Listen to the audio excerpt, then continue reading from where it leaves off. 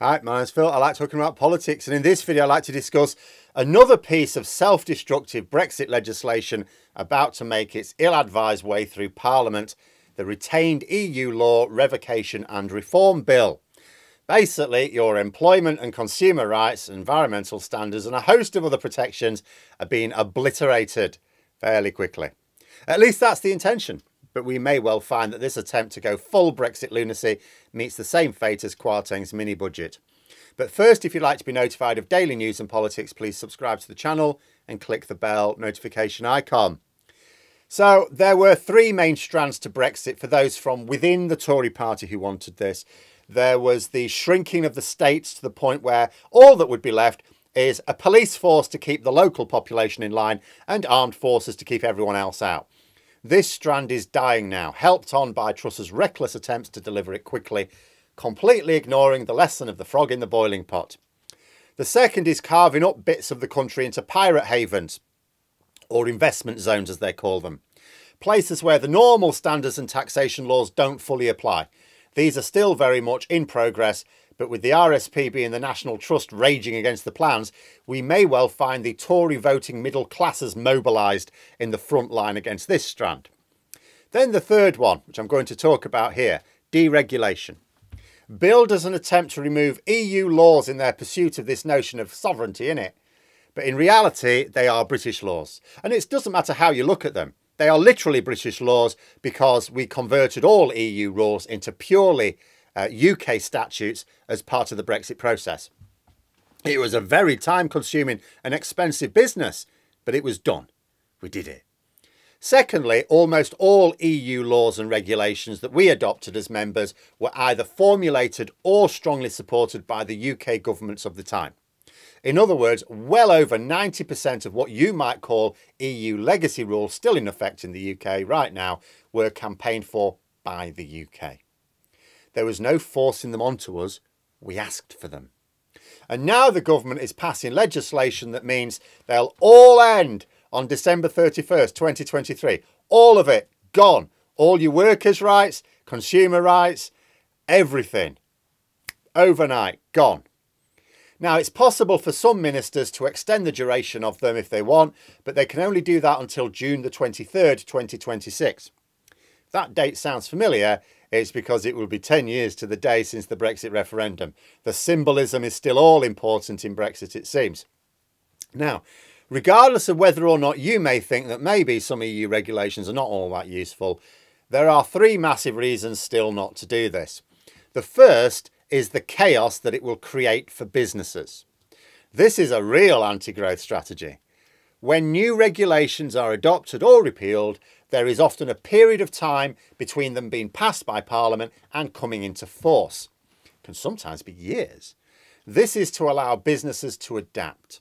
A business needs to be able to plan for years into the future. You've got 3, 5, even 10-year business plans. For your plan to be viable, you need to know what the trading conditions are going to be in the medium to long-term future, and that includes the regulatory framework which you will operate within. What the government is proposing is that reams of regulations, thousands, will suddenly cease to exist in 14 months. It is a bit of a nightmare for businesses because it's too soon to properly plan.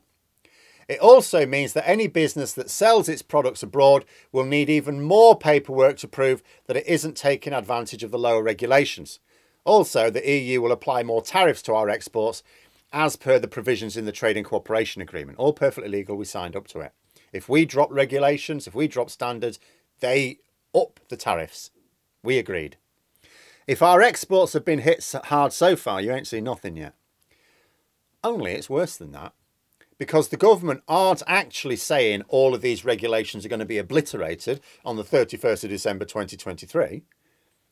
Because that would be ridiculous. As I said, part of the bill allows ministers to extend regulations if they see fit. So now business will be going, okay, so which regulations will be axed in 14 months and which are going to carry on for another 2.5 years? I need to know for my plan.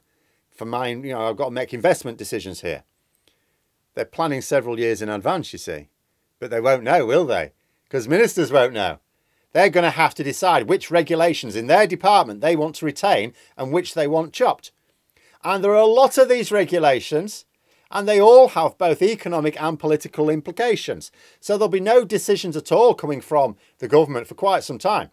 And this is also not going to be helped if the instability in the Tory government means ministers keep getting chopped and changed. No one's going to know what's going on. And some decisions may be made right at the 11th hour, literally. So a business may think a particular regulation's looking like being dropped, and all the talk is, oh, the minister's saying, yeah, they're going to drop it. Then at the end of the next year, suddenly the minister is either changed or they decide, actually, this isn't a good idea, is it? So then they extend it the day before it would otherwise get chopped. The uncertainty is investment poison. But then there's a second reason we need to oppose it, apart from, you know, the fact that it will obliterate what's left of our economy, because it might turn out that almost all of the regulations get extended by ministers who suddenly realise that the scale of the task of going through each one of the thousands they need to assess is just too much. Although if they don't say that very quickly, businesses are going to make those investment decisions. And if they look at it and go, this is too chaotic, we can't invest here, they will just invest in the Netherlands or Belgium or Ireland or somewhere like that. So that's going to have to come out quickly, and I bet you it doesn't. But look at what their reckless behaviour has done to their poll ratings recently. So can you imagine Tory ministers wanting to risk a similar backlash when they are just a few months away from their intended election date? So let's say they sacrifice a few token regulations, but that they, you know, some ones that, you know, maybe they judge as either being genuinely problematic. I mean, maybe there's the odd one they don't think is useful, or just ones that are of limited damage to the economy. And they basically extend almost everything else, putting off the problem until after the next election. The legislation still has them all disappearing after June 2026. And these include, you know, for example, the right to paid annual leave. Years ago, many of us tried to warn people that the Tory Brexiteers were after a US-style free market where people had basically no employment rights. American workers don't have statutory right to paid leave, as we do here. So that would go. In fact, almost all of what you think are your employment rights, no, gone. Because they're actually EU rules. In fact, although most members of the public may not appreciate the importance of some of the regulations until it affects their quality of life, that is, there are loads that you can just tell people about and they can instantly see the importance to their life. And you may think, well, surely the Tories would just create their own versions.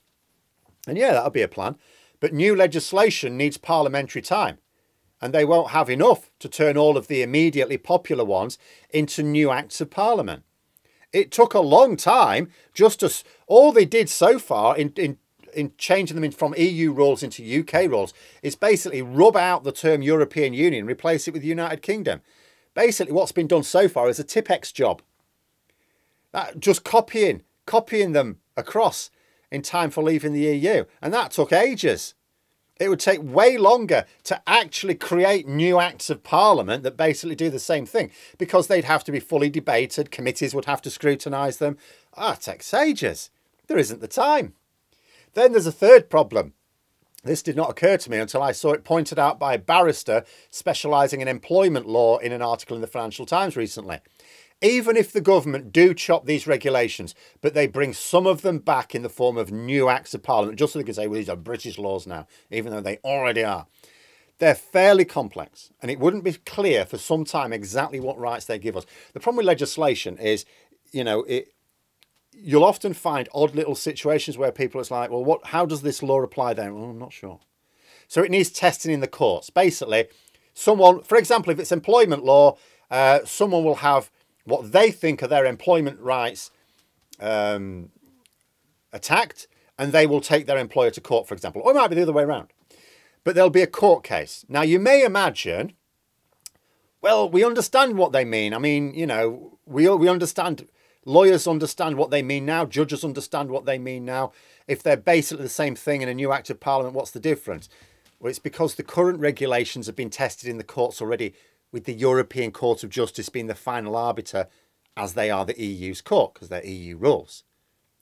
So people are generally clear on what they mean now, because there've been test cases and judges have explained it all.